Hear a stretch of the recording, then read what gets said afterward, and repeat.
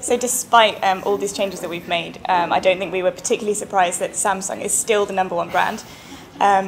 It's been the top of our list for 7 years in a row, and I think the fact that it survived at the top last year, when it had a pretty disastrous year after kind of exploding Note 7 phones, it managed to stay at the top throughout that. So it's had a pretty good year in the last 12 months since then. So we weren't really surprised to find it at the top.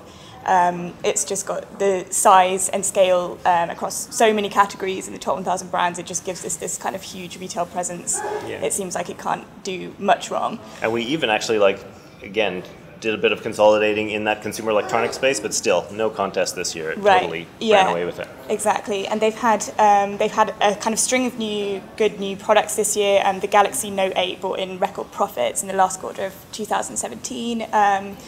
They've got the kind of flashy new QLED TVs, and also the new Gear Sport watch, which is kind of, I think it indicates that Samsung is growing in the wearables market.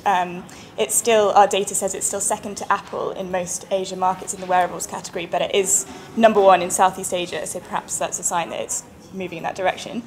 There have been a few kind of negative news stories, but they mostly concern leaders, kind of controversies around Samsung leaders who are, I guess, been some high-profile resignations, a few ongoing court cases, but the experts I spoke to said that they're just not really registering with consumers. They might be high-profile in a business sense, but consumers don't know who they are. It's the product that is the only thing that matters.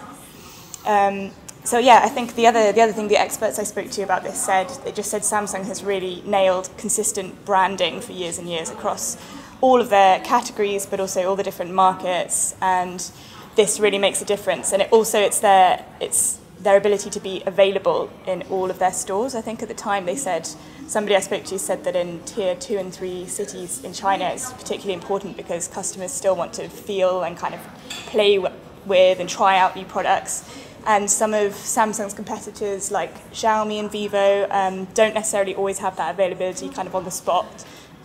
Sometimes they're going for a kind of mystique-y Apple thing where they're not available, but Samsung's always available, and so that's one reason why it does so well.